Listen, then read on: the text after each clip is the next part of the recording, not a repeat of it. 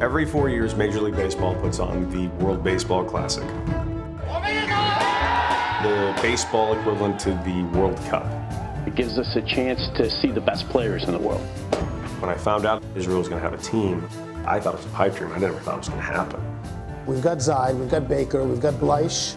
Everybody needed to be Jewish, so there's no big name recognition. Jason Marquis, he was in Disneyland with his kids. He said, you know what? I'm looking to make a comeback, and maybe this could be the comeback. We all have a chip on our shoulder. I'm very excited. Should I look at you or should I look up there at the camera? Ike Davis with a drive deep to right center field. One thing about playing for Israel, Mazel tov. a lot of people don't like Jewish people.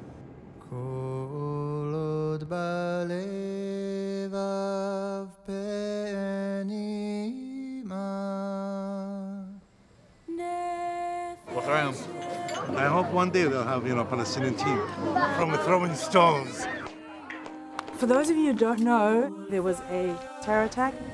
Oh my God. Why you come here to Israel and not stay in America? You guys are going to be Israeli warriors.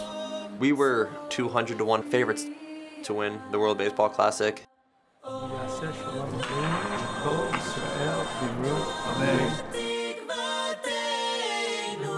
For Team Israel, it's a chance for the underdog to get a crack at the big dog.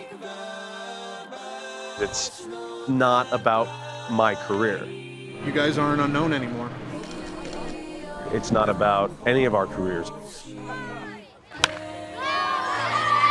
And you thought all our people could do was finance. It's about something bigger. Can you please explain what the mensch to your right is? That's Jerry Weinstein, my manager. Oh, this.